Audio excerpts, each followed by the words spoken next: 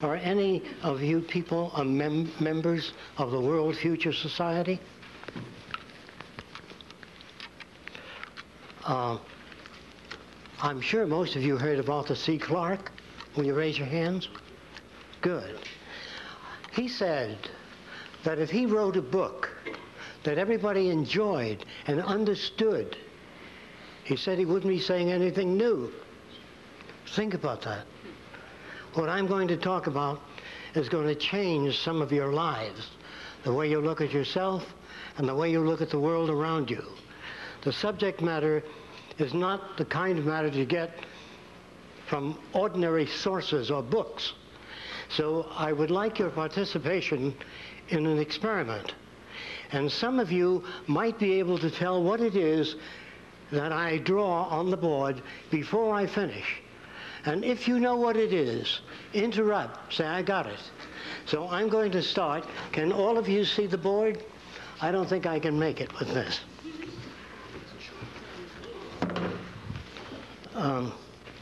Can all of you see the board? Can you hear me all right? Okay. The minute you know what it is, interrupt.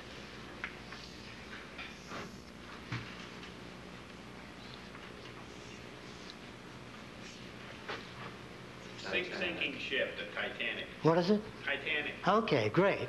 Now, if he didn't call that, remember there's no ship there at all. There was enough bits for his associative memory to put that together. Now, you know that's not a ship. Now, what is this? Some of you older people might guess this. An alarm clock. Who did that? You are amazing. That's no, where's the alarm clock? Well, anyway, if she didn't call that, if she wasn't able to call that, I would have put the legs on it and the clock and Hamilton watch coming, until somebody called it. Now, there are still some that cannot see the ship. So I would have gone all along, put all the windows in, Titanic, everything, till somebody got up and said, yeah, Titanic. Well, this is an attempt to prove that all of us are capable of making decisions and arriving at a conclusion without all of the information prepared for us. That is a unique quality in human beings. We can put things together, and we do not require the accumulation of a great deal of information. In this system, if you understand this system quite well, who would you say this is?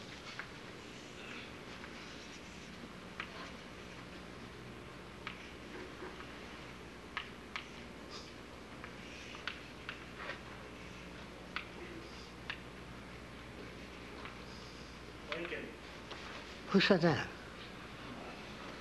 Who said that? Lincoln. I don't see Lincoln, but it's Lincoln. It would have been Abraham Lincoln. When I got through with it, I would have gone on with a beard and all of the stuff. So this is just to prove that people can put something together. And I'm going to try to explain to you just what creative thinking really is. Now, I'm going to use old language, the language that I use with people who are not familiar with this way of thinking. The old language is that people can think and reason. I do not believe that is possible. I have many inventions. I've worked on many different things. But I do not believe that human beings can think or reason. This is what I do believe. By the way, you don't have to accept anything I say. During the question period, don't be polite. Come at it from all angles. Break it down if you can. This helps me and it helps you. So when I talk about thinking and reasoning and putting things together, we're talking about the forces that shape human behavior. I believe that all human behavior is lawful. That the reactions and values that all people have are perfectly lawful to the environment that they come from. So every human being is perfectly well adjusted from where they are coming from their background and experience. If you, as a baby, were raised by the Seminole Indians, you would behave, if you never saw anything else, like a Seminole Indian. And if you were brought up in any other Indian group and you had feathers in your head, in your hat, in your headgear, and you were dancing around the fire, and I walked over and said, "That's ridiculous. What are you dancing around the fire with the feathers for?" You don't take your hat, throw it on the ground, and say, "You know, I never thought of it that way." We can't do that. We're victims of culture. We look at the world with our background. We have no other way of doing it. Psychology is kind of a rudimentary form today, an attempt to grasp at the factors that shape human behavior, the factors that are responsible for the way we look at ourselves, other people, and the way we behave, or, if you wish, misbehave. I don't believe that any human being misbehaves. They use whatever tools they know of, whatever tools they're familiar with. Language is a tool. If someone were to show you a picture of an airplane, what appeared to be an airplane, without wings, well, people look at it and they stand back and they say, "It'll never fly." But they don't say, "How do you propose to lift off the ground without wings?" That's the key to communication. Now, a very famous scientist, deceased now, tried to get the government and people to put up sufficient funds to monitor outer space, to try to make contact with extraterrestrial life. I want to try to say this to you and think about what I say. Toss it around. I'm using the old language because you're not that familiar with these values.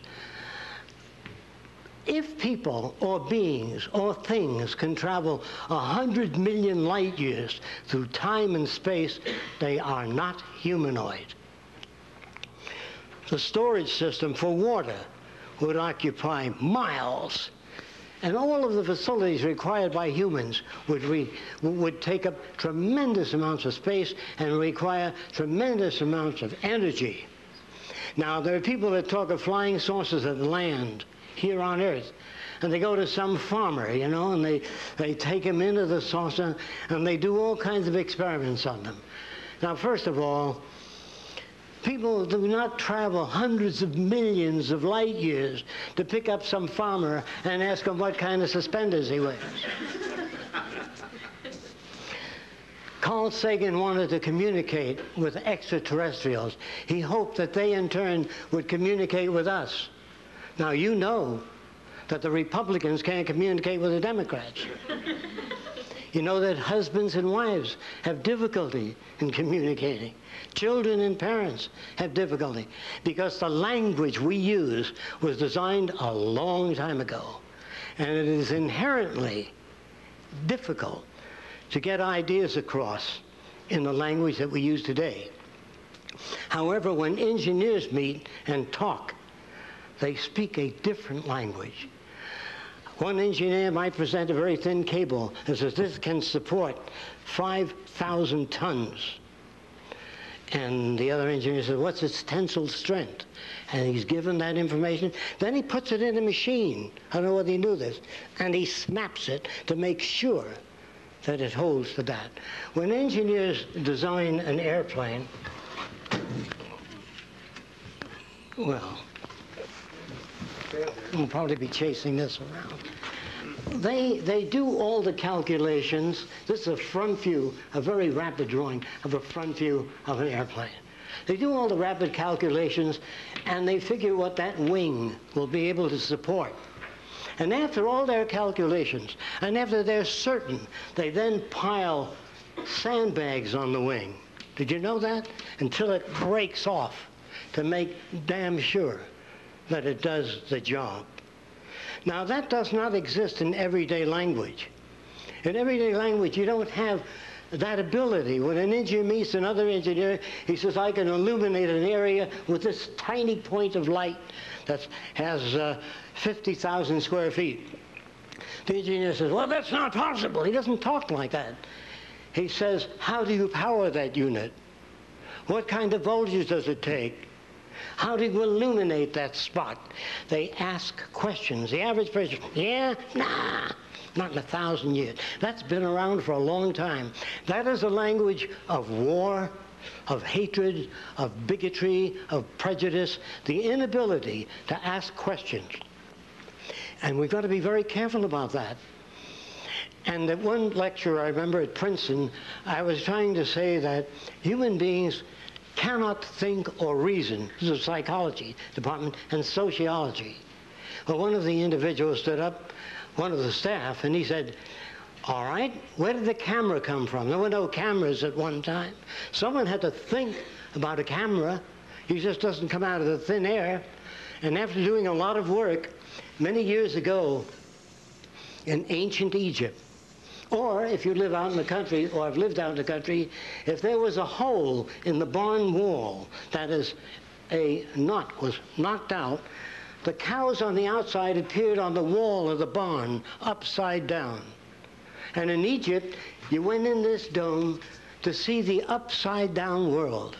There was a little hole here, and the daylight came in, and you saw people walking upside down on the wall.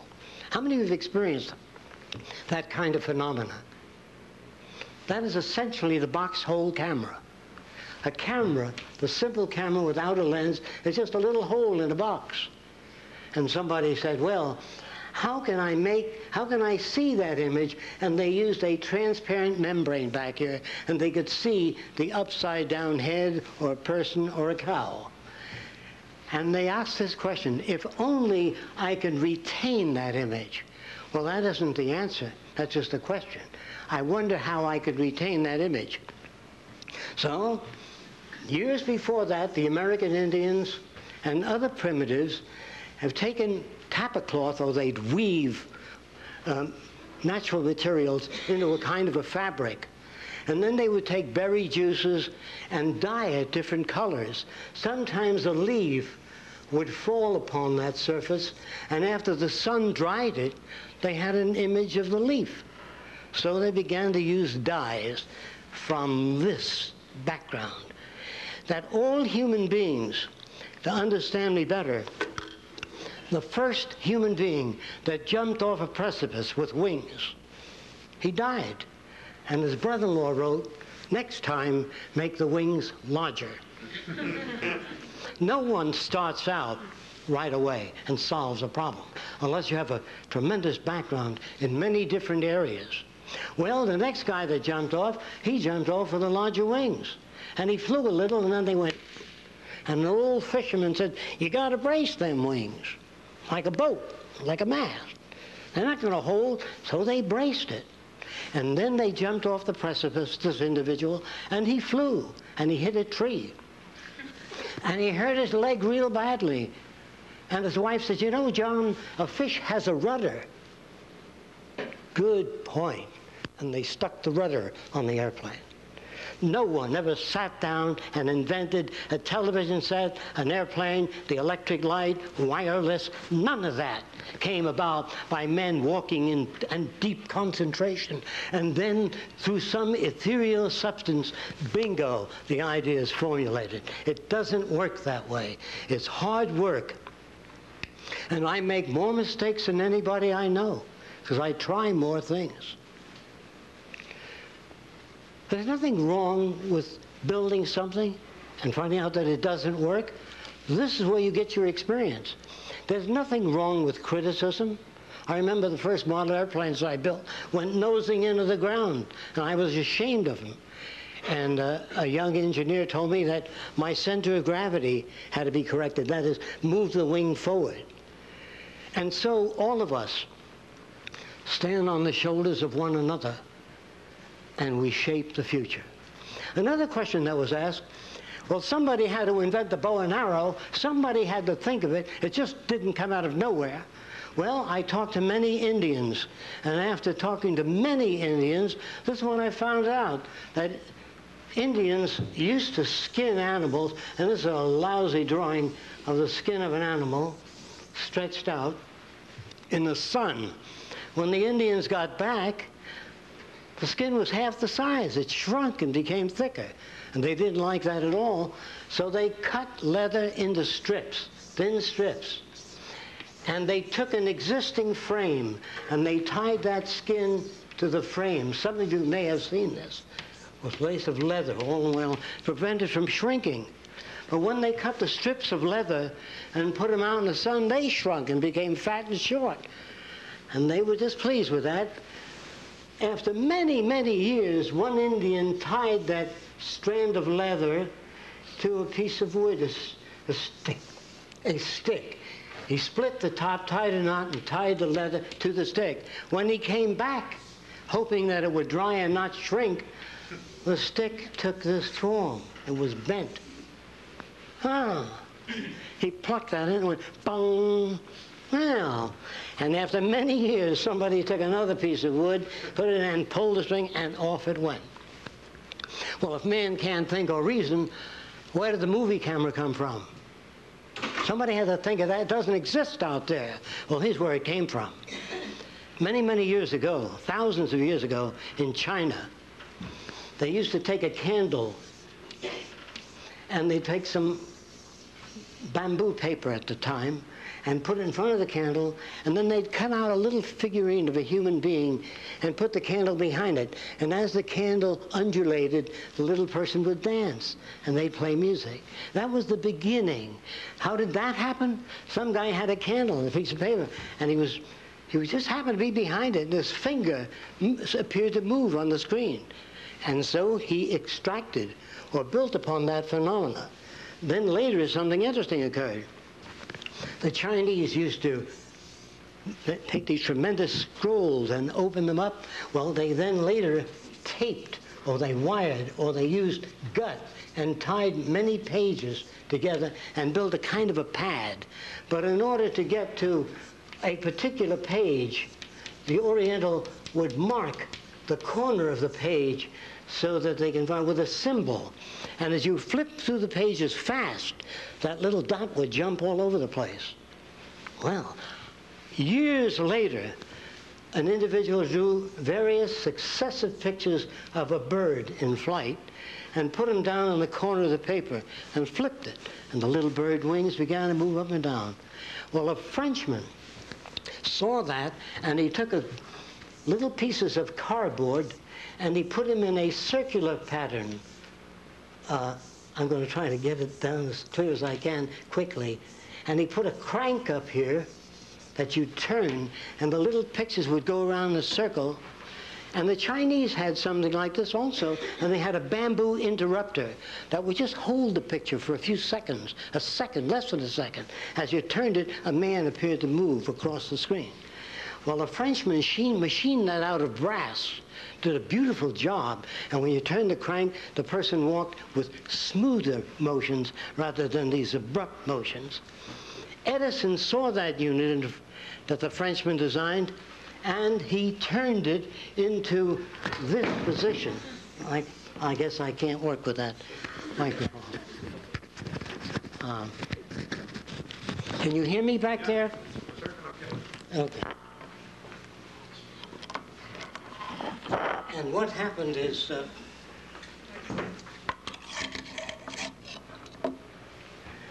he turned it into a vertical position, and all the pictures were set in a circular fashion. And you turn the crank here. Excuse me. They won't get the audio on the camera. Oh, I'm sorry. Why don't you just put it in your pocket or something? I'll try. Or hook it to your waist. Slip it in your pocket. Thanks. Roxanne is my associate. She works on all the buildings and all the things that we've developed in the Venus Project, which I'll talk to you about later. And Edison purchased this, put a magnifying glass in front of it, and you put a nickel in, and you turn the crank, and you saw people moving. A bunch of still photographs. It was a long, slow process. No individual invented the camera. A little bit here, a little there, added to that, and eventually the Wright brothers read about experimental aircraft, where thousands of people died trying to develop a flying machine. And after picking up bits of this information, including man-carrying kites from China thousands of years ago, and they built the first flying machine. And they were called the father of flight. Again, there's no father of anything. You may take an idea so far, you add to it, and gradually it's built up. A genius is a person that has been exposed to many different systems, and therefore they can come up with a wide range of solutions. A man like Leonardo da Vinci, You think that he just evolved out of nothing? He spoke to people that were interested in mechanics in his time. They gathered and they shared ideas, but you only hear of Da Vinci. Unfortunately, guys like Nikola Tesla, Edison, all the great innovators of the past have been influenced by other people. And the mythical structures that we build around inventors, that they inherit special abilities, they are geniuses, or they're in tune with the infinite mind, and the ideas somehow filter in. Well, this is the kind of nonsense. It's the same story about, is there intelligent life out there? The real question is there intelligent life here? We don't think so, not yet. I'm serious, I'm not kidding. What is intelligence? Well, the ability to reason things out. You can't have that ability unless you've had experience in particular areas. An Eskimo never dreams, I repeat this, of walking on a palm-fringed beach. Can you understand that? It is not possible unless he has seen motion pictures or something about the beach. It is not possible for any human being to build a frame of reference of any kind without experience. I know where every invention I ever made came from. I know the influence, the books I've read, the people I've known, everything that shaped those values. And sometimes people say, well, when did you think of that wonderful idea? It was February the 1st? No, it's cumulative bits of information that we put together with experience. So all of the artificial structures and artificiality of all societies, they are all primitive today. They are all backward. The very fact that we use political systems, the very fact that there are Democrats and Republicans and notions about how the world ought to be governed. Now, scientists could not do a thing with that. If you want to put a man on the moon, you have to know what the distance is precisely. You have to know how much material you're lifting up toward the moon. You have to know how much force a human body can stand. Well, to start with, they don't have that information. So they build special devices, a big centrifuge. They put a human being in it, and they whirl it around. They say, how are you doing? And the guy conks out. And they say, well, this is how fast you can rotate certain groups of people. And they build data, and from that data they plan the moon voyage. The question then is, what kind of world do we want? How is it that we want our social system to operate? What makes criminal behavior? What are the factors that make a Jeffrey Dahmer? I'm sure you know who that was. Before Jeffrey, there was Albert Fish. I don't know if any of you remember Albert Fish. Albert Fish was a fine-looking gentleman. He ate 45 children. Well, you wonder, how can anyone do that kind of thing? I'm going to try to give you some idea of the background of Albert Fish. When he was a youngster, about 10 years old, he was touching his private parts. His mother was an old-time Baptist, and she says, you are going straight to hell. You will burn eternally. And that kid, Albert Fish, stuck needles into his genitals because he didn't want to burn in hell. And he took other children into empty lots and cut off their private parts because he wanted to save them. If you're brought up in a distorted environment, which we all live in today, any judge that raps the gavel and says 30 years is an ignoramus because he has no idea of the factors that shape human behavior. When you become aware, if you bring up a healthy boy with about 6 women, and one of the girls says, oh, did I see a gorgeous hat? That boy will pick up the same mannerisms, same facial expressions, and say, oh, I just love that hat. Because if that's the environment, and you're brought up in Italy, you say, hey, what's the matter? You like or you don't like? In other words, it depends on where you're brought up. Did you know that Lincoln was Irish? It depends on your group and the values that you exchange. And if you want a world without war, without hatred, without crime, and without stupidity, it can be arranged if you follow this bit. If we consider at some time, which society will at a later time, I hope it will be sooner, that all of the earth become the common heritage of all nations. All of the resource of the earth, the common heritage of all nations. And if you believe in God, if you understand the teachings of all religions, there were no property lines in heaven, no banks, no personal positions in which one person is elevated above another. That if the earth were the common heritage of all nations, and all of the artificial boundaries removed that separate people, there would be no basis for war, no basis for armament. The world you live in is an old world. Its language is old. Its values are old. And our institutions of education fail to touch the social system. You want to be careful. Don't touch that. This is an area that you don't want to get involved in.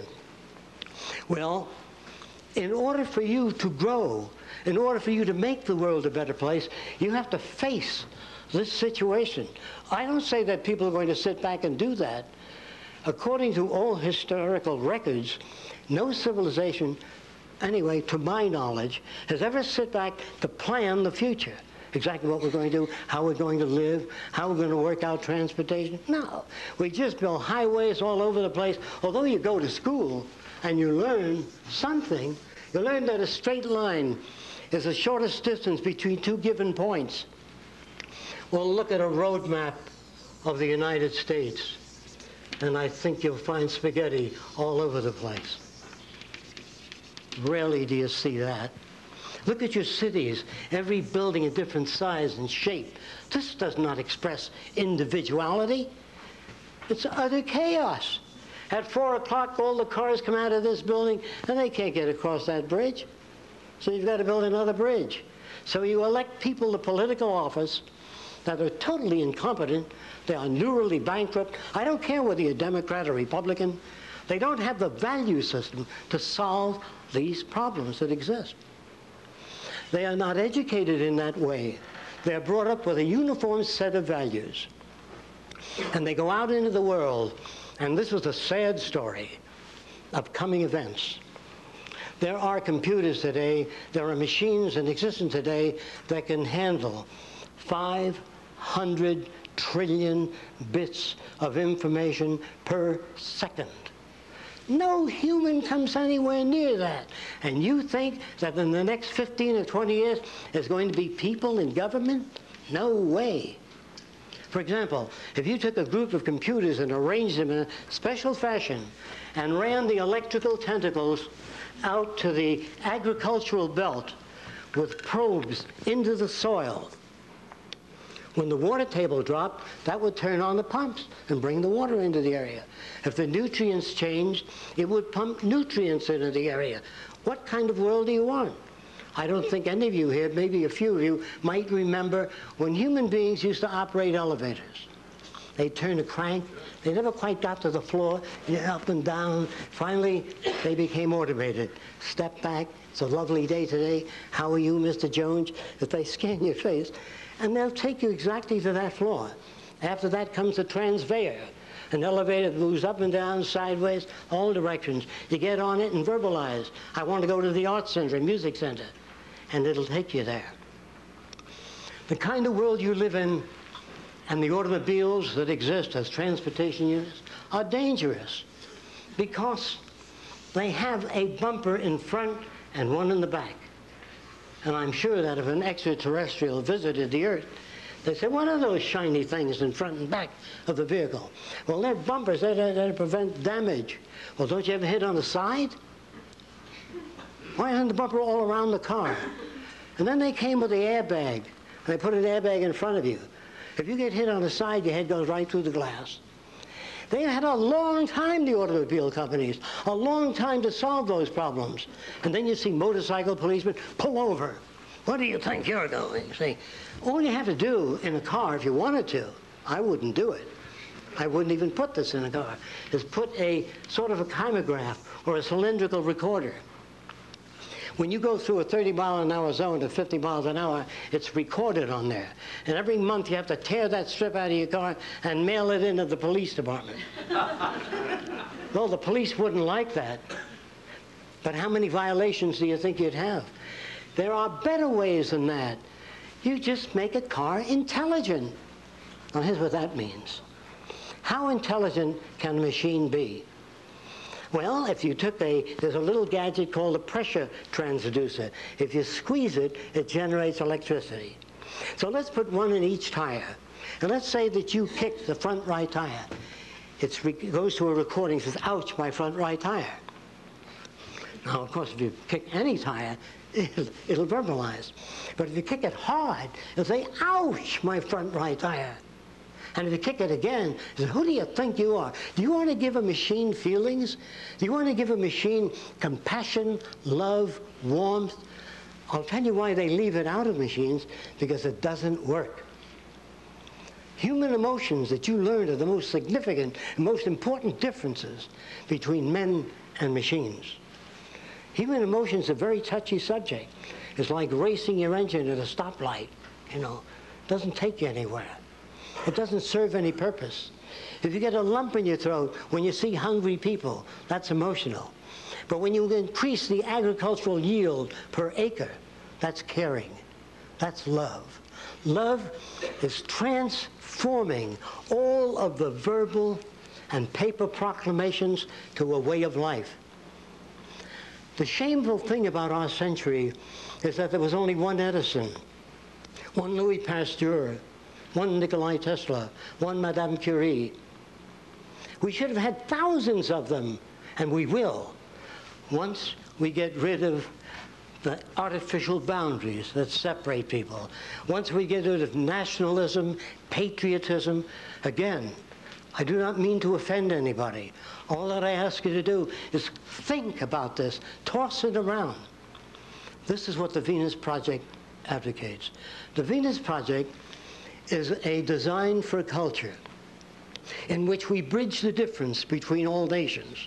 How is that done? By a universal language, the blueprint. If you open a blueprint in Japan, they know what you're talking about. If you write a prescription for England, Japan, France, the pharmacologist understands that. There's no discrepancies. There's no ambivalence. I wonder what he meant by that. It's clear. The language we use daily is not. The language of warmth and love are verbal excuses and verbal outlets for some people for avoiding their responsibility to make the world a better place for everyone. The smarter your kids are, the richer my life.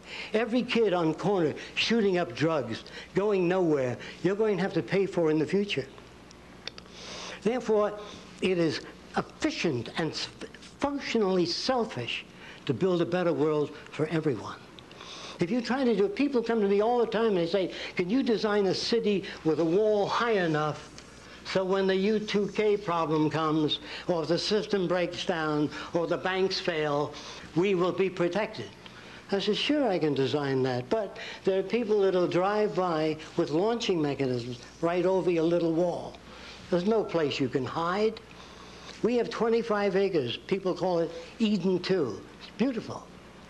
But if the bottom falls out of this culture, there will be people at my front gate with children. How about some food just for the kids? The next day, 50 people.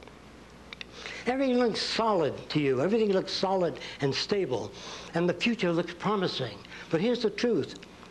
I have seen an XY plotter, that is a machine that moves in 3 dimensions.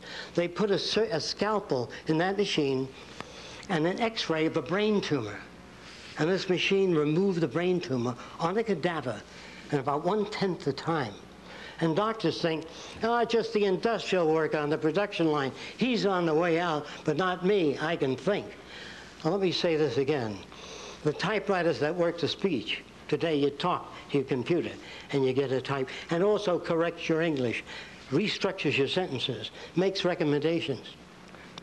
How much longer do you think people are going to be in positions in industry and government making their own decisions. We don't believe that anyone ought to make decisions.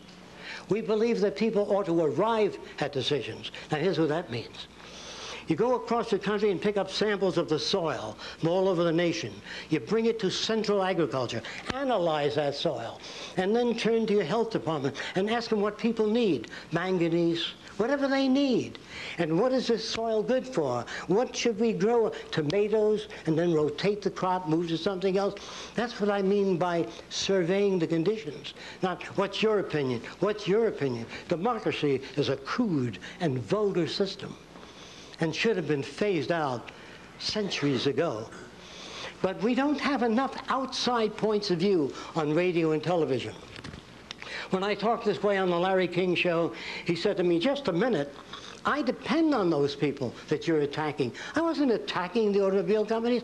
I just said that if you did that, it would be safer. If you put proximity units on automobiles, most of you have them in your home now. When you walk over the building, the light goes on. That's a proximity unit.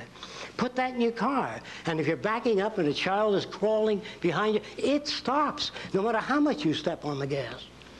I don't want any sign, slippery when wet.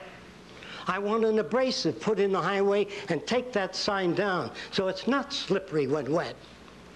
I don't want to say to kids, stay away from drugs. I want to make life so interesting for people that they don't want drugs. They don't want to dull their senses. They want to become keen, and they want to become fully aware, I'm using older language, and conscious of their surroundings. It is painful to deaden your awareness when life is beautiful, when what you do goes out to people and makes their lives better. In one session at Princeton, I changed the values of many people. They walked out discussing this for years thereafter, and I still get letters today. I went into an area of New York called Hell's Kitchen. The kids there were considered very bad. And the social worker used to wear a necktie and eyeglasses. And anyone that wore eyeglasses when I was a kid was a sissy. And when you wear a necktie and a suit, and you're talking to these kids in rags in the slums, they look at you as an outsider. You're unacceptable to them. So I put a wire recorder out in the front office. And after the social worker talked to the young boy, by the way, they made guns out of water pipe. And they go, how many of you knew that? They didn't go and buy guns. They made them.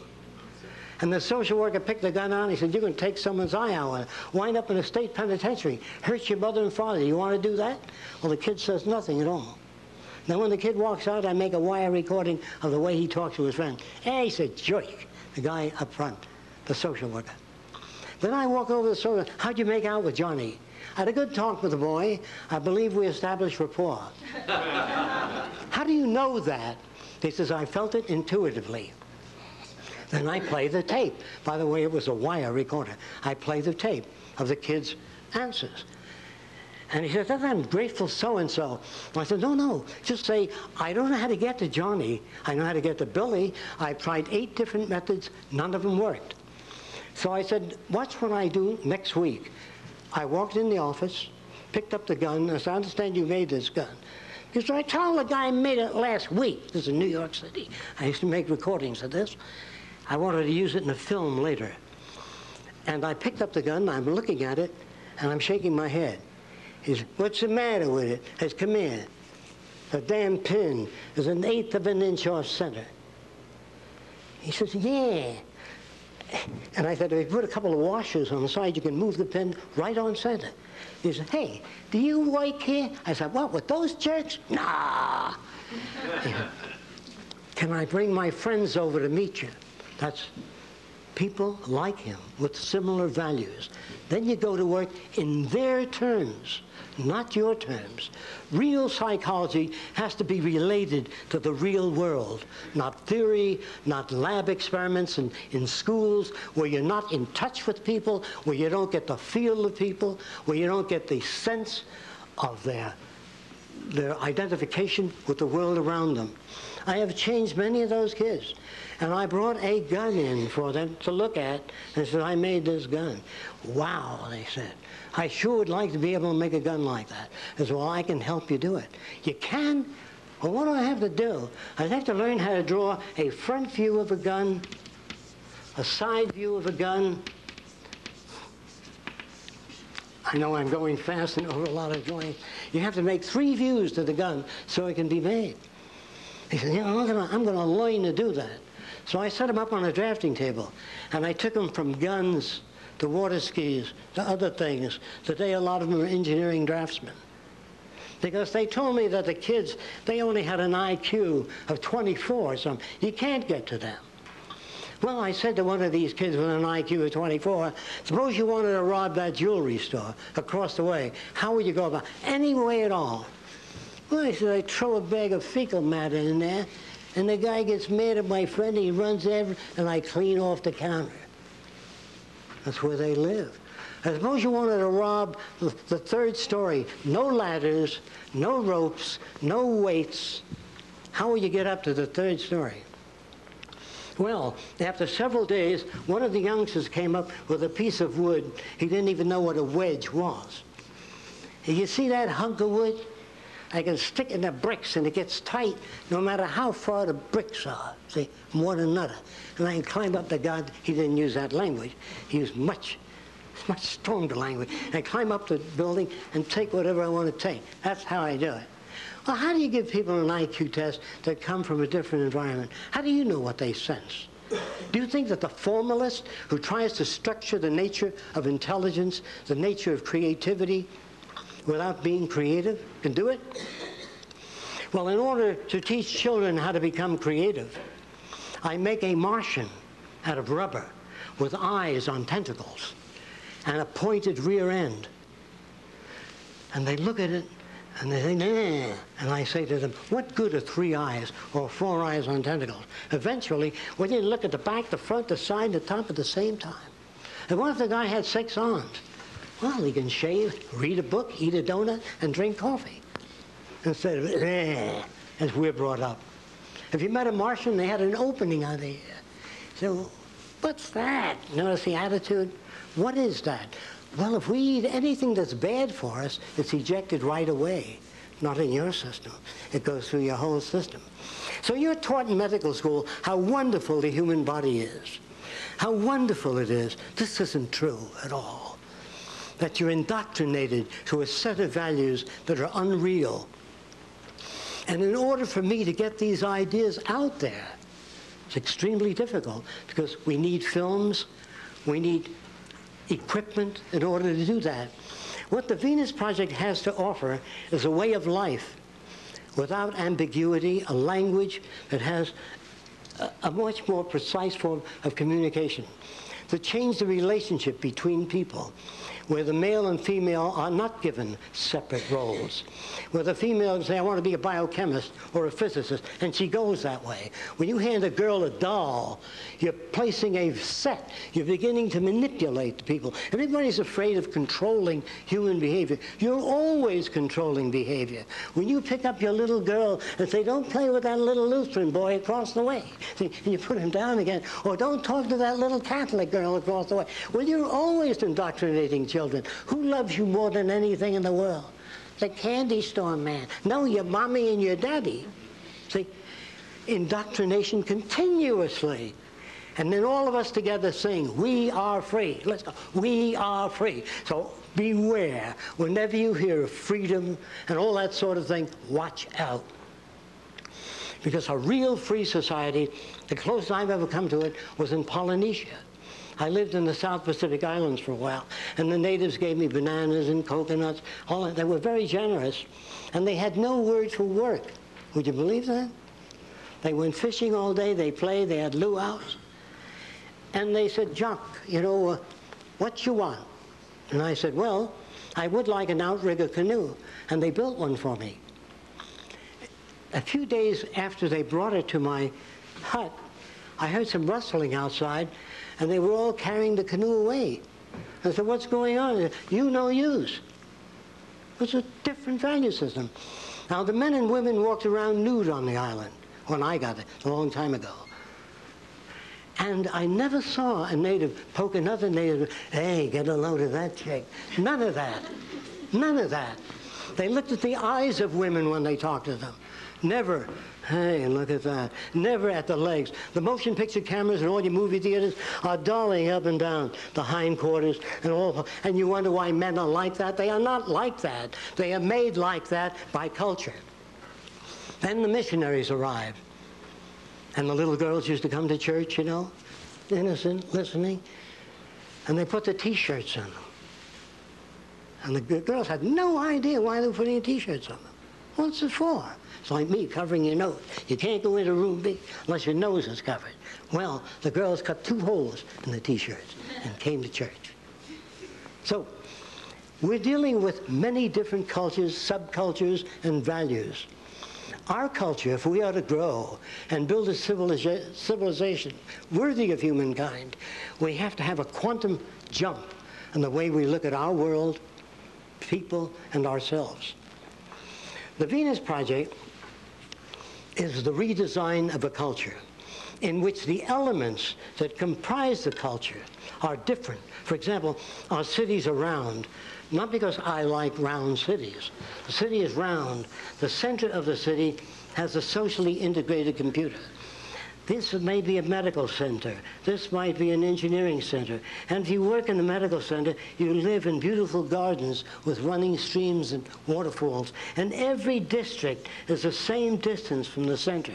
There are no cars in the city. You get on a conveyor and dial where you want to go to. There's no crime in the city. Just before the public library in the United States, people said, well, you can't really do that. The people never bring back the books. They'll keep them. They won't return them. Of course, all that was incorrect. I want to build a library where any child can walk in, check out a camera, check out art materials, check out water skis, make things available. People don't steal. No one's going to hit you on the head to take your watch off if it's available. Well, how are you going to pay for this central library that gives children these things for nothing? Well, it cost about $50,000 to keep a kid in jail 1 year. An adult, $75,000 a year. Food, clothing, shelter, dental care. Isn't it easier to do it in a different way? I would love to go to Mexico and say, what's your problem? They say, well, senor, we don't have the modern machinery you have. Give them modern machinery. Build schools for them. And they won't be coming over the border. What makes them come over the border? Hunger, lack of employment. They say, oh, it's the goddamn Mexicans, you know, what they're like. Oh, there's nothing like that. Everything is shoved by something else. You are told that a tree falls over. You are told that a sailboat sails. A sailboat cannot sail unless acted upon by a resident force called the wind. A tree does not fall. If it rains and it's asymmetric and the soil becomes loose, gravity does the rest. The tree doesn't fall. Plants do not grow. They require radiant energy, nutrients, water. Stop any of those things and the plant stops. Human beings are not self-operating entities. We are operated by many resident forces. Of course, many of us are not aware of that. It looks like we're perfectly free, making our own decisions. I know I think for myself. I'm sure you do. That's an illusion. Because if you're brought up to believe in the Kennedy rocker, you want one for your home. It'll injure your back, distort your anatomy. But Kennedy had one like that, and I want one like that. When you break the patterns that have been established by existing society, you begin to move people in a new direction.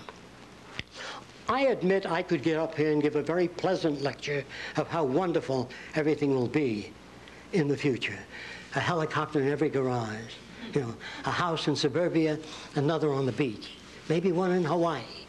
This is the future. That is not the future. Those are the illusion generators, and there are lots of them. Gregory once told me that being black and living in the South, Dick Gregory, he said, whenever I was late for work, I couldn't run to the bus because they would wonder what that blackie was up to, running. See? In other words, we project our value system into others. We project characteristics into others. We have to find out what we are really like. Now, many people tell me they want to find themselves. This is another ridiculous thing. Who are you going to find? Some jerk at 18 and a different value system at 23? You can never find yourself if you read, keep up with new ideas. What self? The self of 20? When I was 15, I was a jerk. And as time went on, I learned more about many different things and knew how much I had to learn in order to move forward. There is no finding yourself. People come over to me and say, I want to know how I relate to the cosmos. We don't even know how a single cell splits. And they want to know how they relate to the cosmos. What a bunch of verbal crap. Really, it's meaningless. And so, I'm sorry that I only have 1 hour to try to give you ideas along different lines. Generally, it takes seminars. It takes a lot of demonstration and films. I did not mean to offend any of you. I hope that I didn't. Thank you for your time.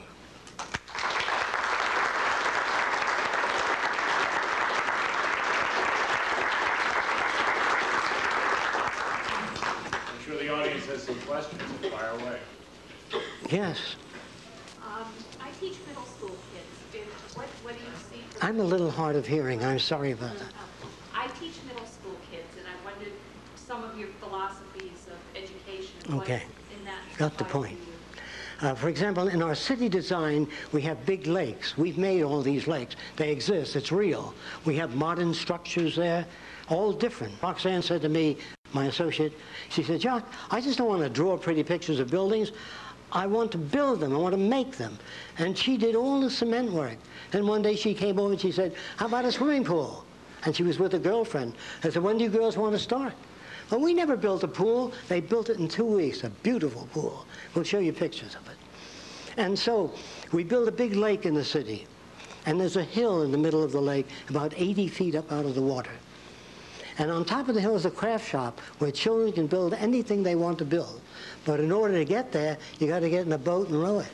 Instead of lining them up and say, come on, everybody together, forward, backward now. Arrange the environment so you have to row to get to the hill. You have to climb the hill to get to the craft shop. And an automobile or anything you build will not go together unless 4 children pick up the car and the others put the wheels on. Instead of saying, I want you people to work together and cooperate and stop fighting, arrange things so that it works that way. That's what nature does. When a fox, a baby fox, sees a porcupine, and says, wait a minute, what have we here? He says, I don't know. And he gets close to the porcupine. Finally, he gets a quill, and he stays away from the porcupine. But if you raise your children and try to avoid experiences that had hurt you, and you buy them every toy that they want, you produce a blob of Jell-O. Some degree of challenge, some degree of stress is necessary. And so we build an environment, try to answer your question, with the elements so arranged as to produce what you call creativity. Can I give you one more bit on that? All right. Is there anyone else interested in creativity in children? You raise your hands? Okay. What we do is I ask a child to make a drawing. Anything they want to draw, and this is what they usually do. Can everybody see the blackboard? Well, I'll draw it up here. They draw something like this. I'm talking about 4- and 5-year-olds. And then they draw something like this. And then most of them do something like this. I'm sure you've all seen those drawings. In fact, I'm sure many of you draw that way today. And so the teacher gives them some crayon, and they color it, and she hangs it up. This is little Billy's drawing. But when she tells Billy that this is the way we spell cat, and Billy says, I see, and he comes back with something like this. Can you see that? The teacher says, that's wrong. That isn't wrong. Most of it is appropriate. It's just this that we change. So I say very close. We just substitute this with something like this. Then the child comes back again with something like this. I say, much closer, much better. Only we turn this around so you can put the A inside of it. Say whatever you have to say to get the idea across. Instead of saying, well, that isn't what I told you. Well, you're just using that child as an outlet for insufficiency. Then I do this with the children. I have them draw the letter T. And I say, which one of these look like a peach pit? The child generally picks this. I say, those of you back there, I'm sure you can't see that, and the blackboard is fully cluttered, and I don't have, here, I'll try to clear an area where most of you can see. The child draws the letter T, and he draws a peach pit in the middle. Then he draws one peach pit here and one there, and he takes out the middle peach pit. Then I say, what is this? They say, that's a bunch of birdies flying. I said, good. You move down a peach pit and a half and draw the letter V upside down. And the child draws the letter V upside down. Then he draws a birdie under the V, one peach pit down, like this. And then he joins another birdie to that and a half round beneath that and one peach pit above. He does this. And then I say to the child, what is this? That's a heart. I said, good. Half a heart from the top of the eyebrow to the bottom of the nose. And they move from that offensive drawing made by the child to this in less than a half hour. And I'm talking about 5- and 6-year-olds moving into this realm, drawing sports cars, turning them around. And we give them crayon and chalk because we want them to bring out their artistic ability. You can't bring out anything if there's no basis or structure for it. If you sit in the woods and meditate on your navel for 3 years, you'll have a tremendously clear picture of the navel and nothing more. So you have to work to get information.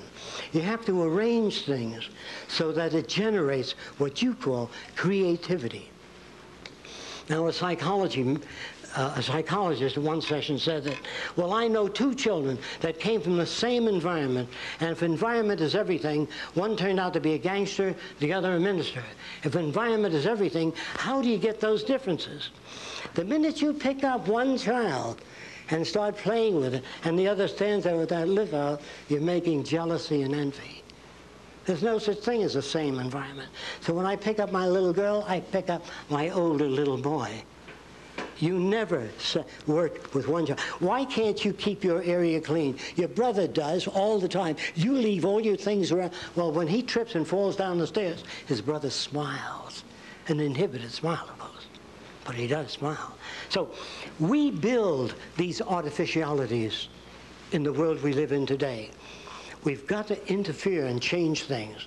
Those of you that would like to know more about the Venus Project, we have a video, a tape, and a book introducing the basic conceptual layout of what it's about. Any other questions? I can't go into more detail. Yes? I find your views about the future interesting, but how do you account for human nature? How do I account for what? Human nature. Human nature. Human nature is the way people have found other people to behave over many long years.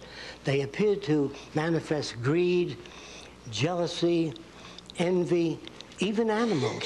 If you take a cat and put it on your lap in the presence of the dog may growl. And a psychologist, that's what I mean by the nature of the beast. So I said, come on down to my lab in about a week. So I picked up my cat, put it on my lap, and the dog's tail starts wagging. Because you reinforce the dog before you pick up the cat and put it. The cat is a threat to the dog's security. The dog wants you to pet it, not the cat. So You give the dog these ambivalent feelings. But you can have 15 kids in the room without jealousy, without envy. It is not human nature. It's human behavior that's shaped by culture. Like I said, if you were brought up in China years ago, you'd walk with your hands in your sleeves and shuffle and wear a long pigtail. And say, well, that's human nature. That's not. That's the influence of environment on your behavior. Dancing is the same thing. Dances change over a period of time. Music changes over time. So there is really no human nature. Think about it. Toss it around. There is varying degrees of human behavior. If we wish to understand the factors that generate our value system, that generate the way we look at the world, you have to go back in time and study these things. I'm sorry, again, I can't go into much more detail, just a general overview of the Venus Project. Yes? You mentioned a universal language. Are you speaking about something like Esperanto? No, that wouldn't do. Or interlingua? Yes. No, that wouldn't do. The language has to have a physical reference. In other words, that means that, suppose we took some tungsten and hit it with high-pitched sound, and bouncing off that tungsten, a pattern occurred on a screen that looked like that. Now, this was the nickel, and this is the iron, and we learned how to chart that pattern. When you wrote tungsten, you do this in the future. So it's always like chemistry, like a pharmacologist reads a prescription, assuming the doctor's handwriting is good. Looks at that prescription, and it turns out the same product. We don't want individuality in that area. We want uniformity. Is there a place for individuality? You know, in the next few years, the word individuality will go the way all the other crude and vulgar terms went. Individuality, when you buy a Mercedes, if you can afford it, and you turn the key, you want it to start, not sometimes, all the time. And when you turn, you want it to turn. And when you put the brakes on, you want it to stop. So it's called quality control. Variations in human behavior, which we call individuality today, is poor quality control. In the future, the question of people, then wouldn't everybody be uniform then? Well, the question of uniformity is essentially this. They will uniformly like anyone they meet, uniformly share ideas and resources, uniformly share knowledge with everyone else, and uniformly courteous to everyone else. That's the only kind of uniformity. As far as the accumulation of wealth, property, and power, this will be considered part of the age of the Bulgarians. To us, this is all normal. This is a thing to do, to become successful. Well, in my early days, I wanted to be successful, and a company came to me and he said, we have a bunch of Mexican women and Indian women that sit at a conveyor belt, and they pick the black beans, and they pick the white beans, throw them in another box, and they said, can you improve that? I said, how far do you want to go? How many beans can you deliver? So what I did in the early days is I built a big bicycle wheel with hollow spokes that turned like an airplane propeller into a vat of beans, sucking up one bean to each vacuum tube. And then there was a photoelectric cell here. If the bean was black, it tripped it with a wire. And as you sit and watch, those beans went up like this in the big vat. And in 8 hours, we did the work that 50 women took 3 months to do. Now, I would like my machines to come in, but I would like them to get a shorter workday, an increase in purchasing power. If machines do not improve the lives of people that work in automobile factories, if they're automated out of existence, so will you be automated out of existence. All of us can be automated out. Roxanne recently had some area, she does architectural renderings, site plans. There are machines that do that some years ago. CAD. There are machines today that make models. If you take a vase and put it on the table and it's scanned, they have a laser beam that penetrates a fluid and solidifies that fluid in the exact shape of that vase. You can do it to England, China, anywhere in the world. And I want to repeat this. Machines today, that is 3 months ago, could handle 500 trillion bits of information per second. I don't care how many humans you get together, there's no place for human behavior in the next 20 years. There's no place for human participation in the next 20 years, or maybe less. No one can predict the future precisely. I am not gentle. I don't pull my punches. I can't afford it. I respect you. I like you too much. I would rather tell you things as they are, not generate additional illusions.